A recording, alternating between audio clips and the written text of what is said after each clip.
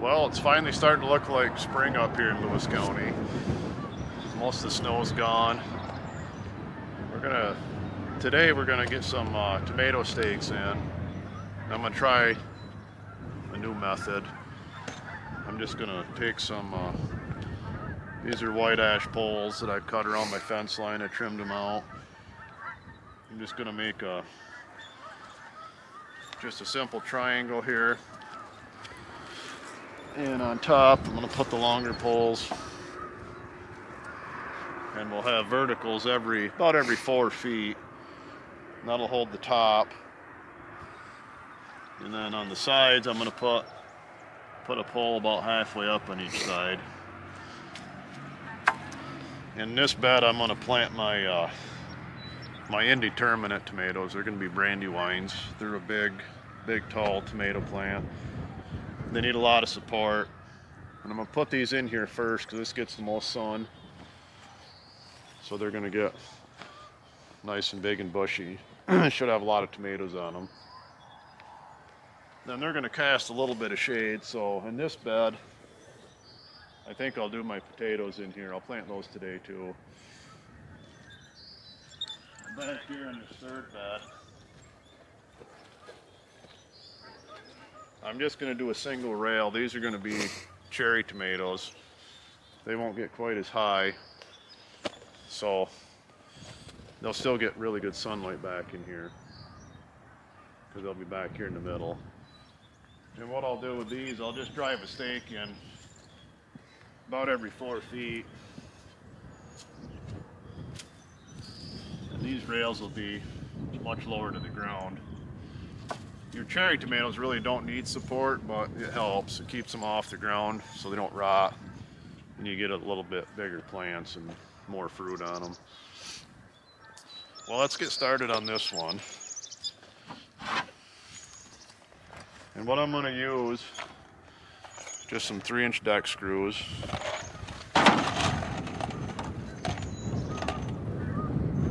Fasten all this together.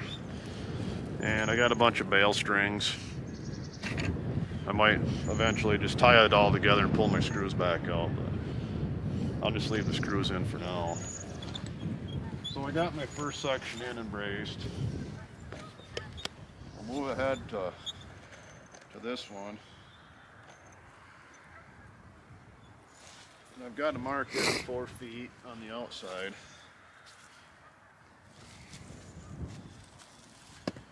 I was going to do this last weekend, but the ground was still froze. We had some really nice days. We're finally thawed out here now.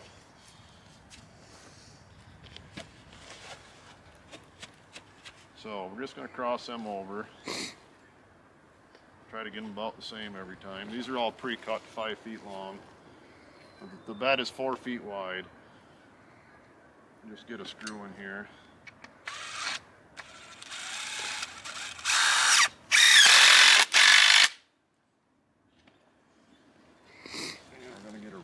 Top.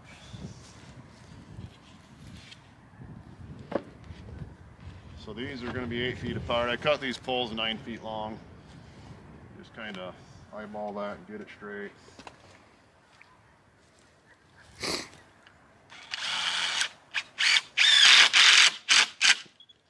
some screws in there to hold it.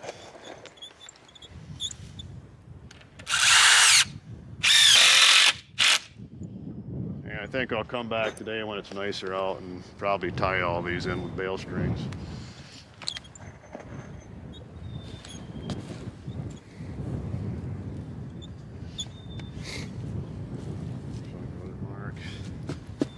Just jab them down in tight.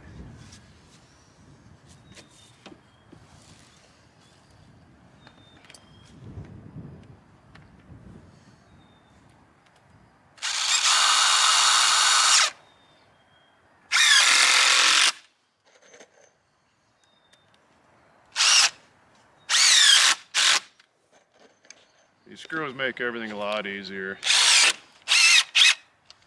See there, that pokes out. I'll probably come back through and tie them and pull these screws out so they don't poke me.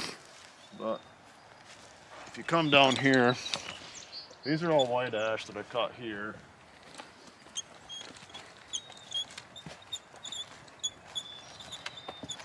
for those two bottom rails, I'm going to use these beech whips. These are basically, in northern New York State, a weed. Whenever they log the woods, these shoot right up. I got these off my brother's wood lot. They're everywhere. You can get as many as you want. If you know anybody with a wood lot, they'd be happy to get rid of them.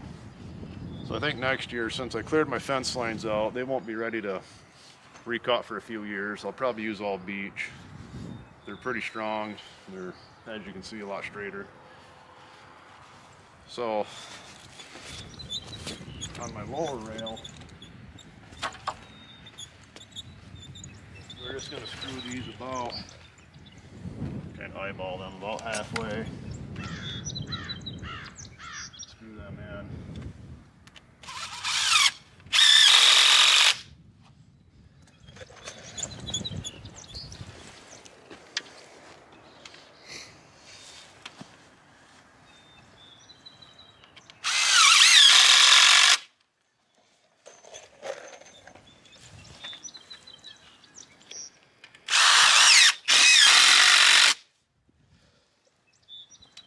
Get one for the other side.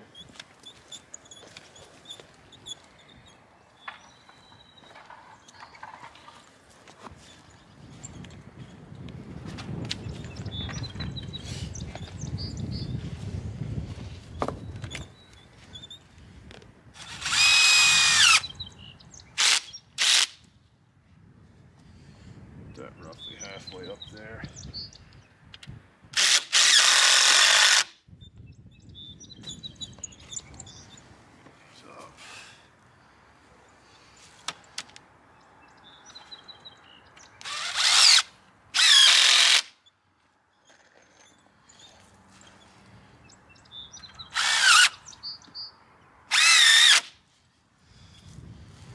That's the basic idea. Now when I plant my tomatoes, which is probably going to be 2 months, it's not even quite April 1st yet. We plant about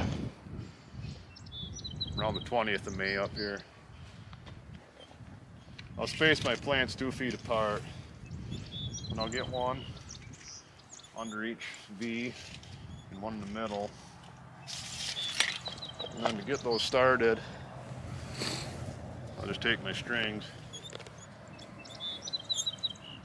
tie these up here, and we'll just train them up that until they get started. Then as they bush out, we'll tie them to here. Eventually they should get a foot or more above that. So let's jump over here to this.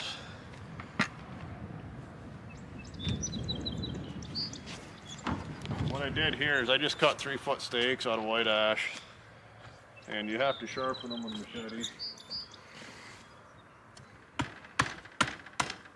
Just real quick, put a point on them.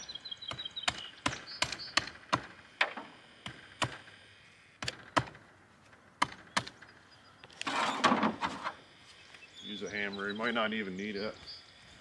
We had a heavy rain last night, the ground's pretty soft. And here's our mark for 4 feet. We'll just put that in there in the middle.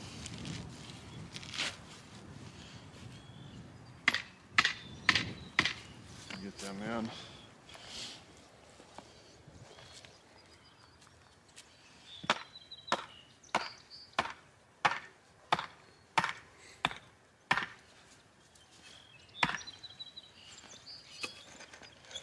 And we'll get our top rail on. Come on, I'll have it on this side.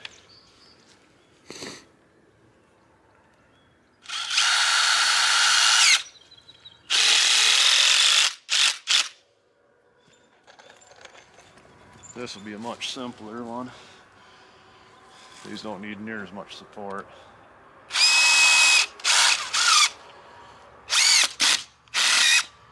There, that's sticking out. I'll probably come back and tie these and get the screw out of the way.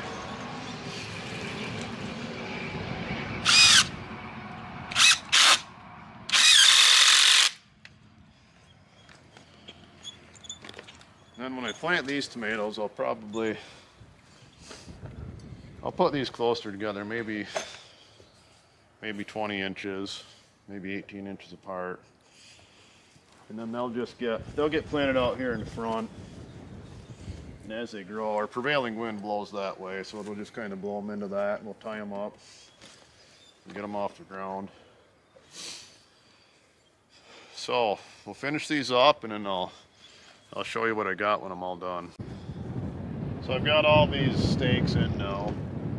This is my short rail for the cherry tomatoes. And I'll come back someday when it's warm and my hands aren't so numb. I'll tie all this up good, pull those screws back out. And here's our big tomato trellis. We'll fill this with Brandywine tomatoes. You just want to make sure on each end you get a diagonal brace. As you can see, it's not real pretty, it's a little crude.